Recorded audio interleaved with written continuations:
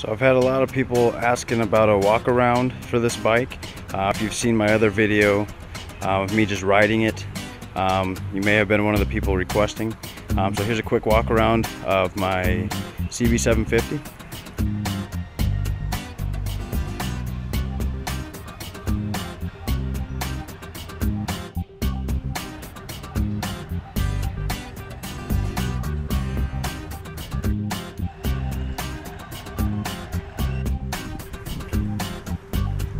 The tank is off of a 80s style CB900.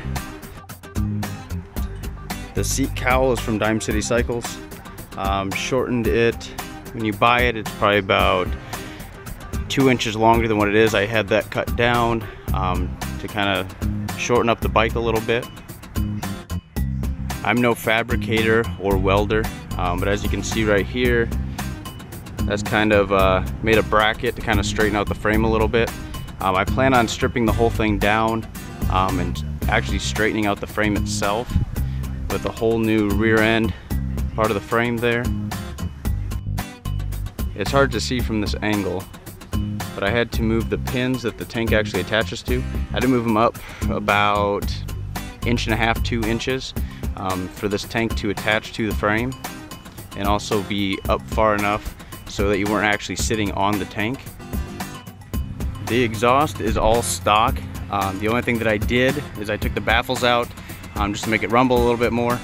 Eventually I would like to do the 4-to-1 exhaust, shorten it up a little bit. Passenger pegs have been taken off, painted over. As far as airbox removal, a lot of guys say that you can't do it. And I will say it's very difficult with these carbs. They're a CV carb. It relies on vacuum for them to operate properly. After finding a website, I'll post the link in the description below. I found a jet kit, plug and play, put it in. It worked great with the air filters, with the pods, and the baffles taken out. The website was great. You basically tell them what bike you have. You tell them what you've done to it, whether it's baffles taken out, air pods, whatever the case may be. They put together a kit that's gonna work great for you. Took me about a half hour to take the carb bank out, put the new jets in, and put it all back together. Started right up perfectly. Took the stock handlebars out, put some Vortex clip-ons on, which I also purchased from Dime City Cycles. The front is pretty much stock, stock fender, headlight, gauges, all that stuff's original. The tail light is an integrated tail light I found on Amazon for, I think I paid like $100 for it. It's not connected to the tail lights right now. Right now it's not connected to the blinkers at all. I just use hand signals on this bike. Do a quick startup. This thing hasn't been ridden or even started in probably 2 weeks since the Distinguished Gentleman's ride. Let's see what we can do.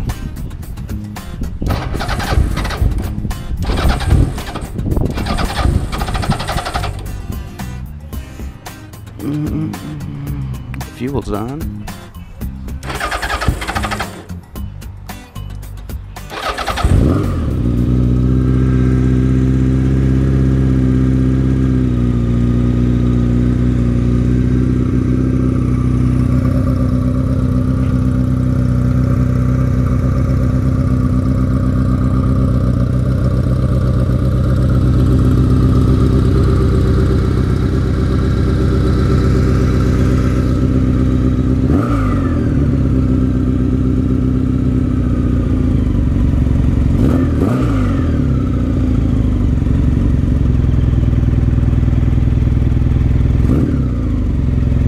Idle's pretty good. You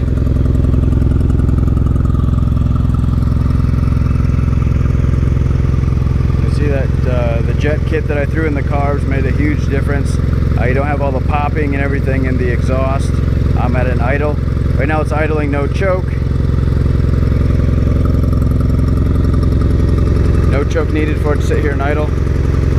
Runs great. It's a fun little bike.